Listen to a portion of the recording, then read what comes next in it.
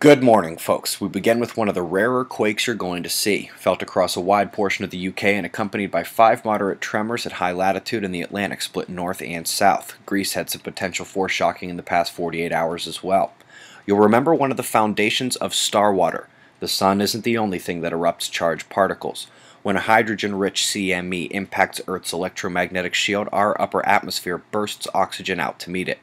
Now, while this has phenomenal implications for Earth's hydration, similar events happen on other planets and the ones on Venus. These hot flow anomalies are becoming more and more understood.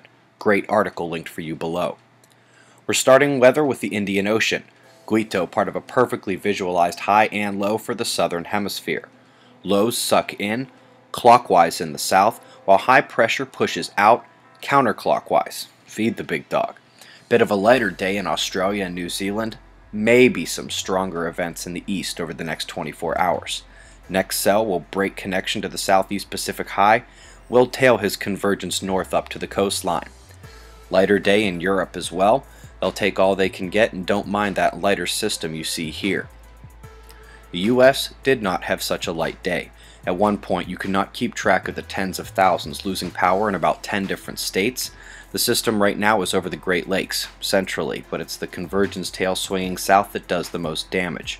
90-mile-per-hour wind gusts, tornado warnings almost all night, and the cold is coming. The coast will be affected tonight. Let's quickly jump in closer to see that temperature delta we identified yesterday.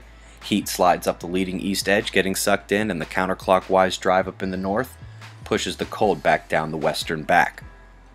Solar flaring not yet made another run. Not such a bad thing with our magnetic connection to the sun over at those departing spots. Even a couple tinier eruptions which didn't ring the GOES X-ray flux on the limb there were not enough to reinvigorate the radiation storm, which was minor only and lasted not long after the news. As for the sunspots, got 2 sets clearly visible here. The bigger one is the only one we'll analyze. At 171 angstroms they look quite connected, but here the umbral cores show 2 separate active regions, each beta with gamma potential, and if that little blue positive spot grows up quickly we could see a delta region there. As always, eyes on the limb for more incomers. Noah's Enlil spiral showing the 2 shocks we expect coming. First one's officially late. NASA did a better job with the second wave in my opinion. Either way, we could see more geomagnetic storms today and into the weekend as the shocks are coming. Until then, the electron flux is recovering. Coronal field showing the next negative coronal hole on the equator turning in. The best coronal hole views on the SDO come from 193 and 211 angstroms.